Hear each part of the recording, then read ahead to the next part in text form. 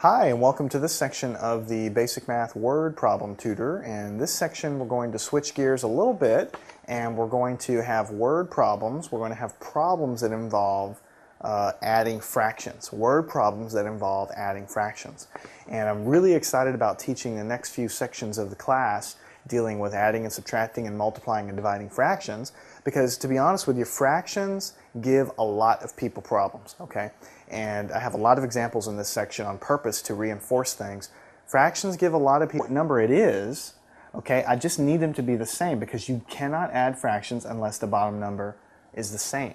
So I can multiply any fraction by 1, and I can multiply this fraction by 1. I just chose these numbers to be 3 over 3 and 4 over 4 so that the bottom number would be 12. That's all I was doing. I wanted to multiply this by 3 and I wanted to multiply this by 4, and so I did 3 over 3 and 4 over 4 to make these bottom numbers 12. And then you have to do the multiplication to make it legal. So what I'm getting at here, okay, in a real nutshell, is this problem here is exactly the same as this one. This addition, it's exactly the same thing. This 3 out of 12 is exactly the same amount of pi or water or whatever it is you're talking about as 1/4.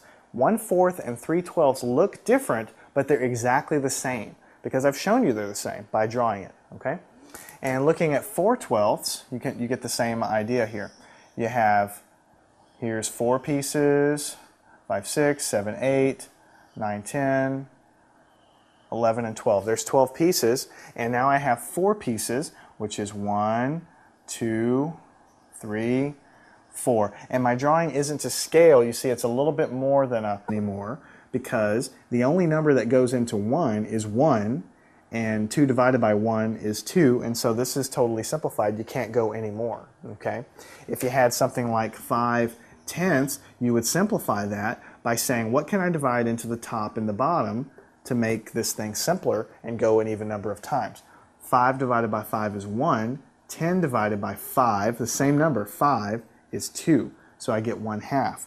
Okay? So you can continue simplifying these things as long as you know what to do.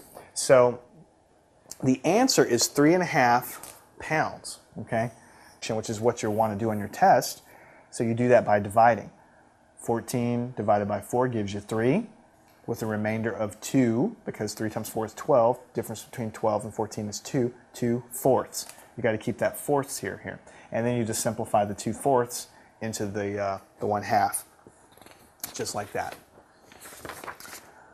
Okay, the next problem says if you drive 6 3/8 miles to pick up a friend and then drive 4 1/4 miles to the store, how far do you drive?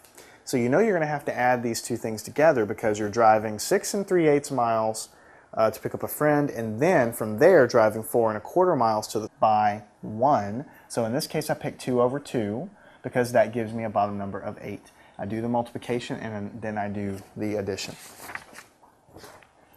Okay, so we're getting a little bit more complicated, but this is it. I mean, if you understand this, and by watching this a few times I think you will, you're going to be doing good. The next problem says a father is 5 7/8 feet tall. His son is 3.5 feet tall. If the son stands on the shoulders of the father, how tall are they put together? So you know you're going to have to add because it says how tall are they put together. With 3/8 left over because it goes one time starting with 8, 9, 10, 11. That leaves me 3. The difference between 8 and 11 is 3. So 3/8. So in the end, 8 plus 1 3/8 is going to be 9 3/8 because I can add these whole numbers together and I just keep my fraction. So if I have a father that stands 5 7/8 feet and I have a son that stands 3.5 feet and I add them together, they're going to stand a total of 9 3/8 feet tall. And I just add the whole numbers and then I add the fractions separately.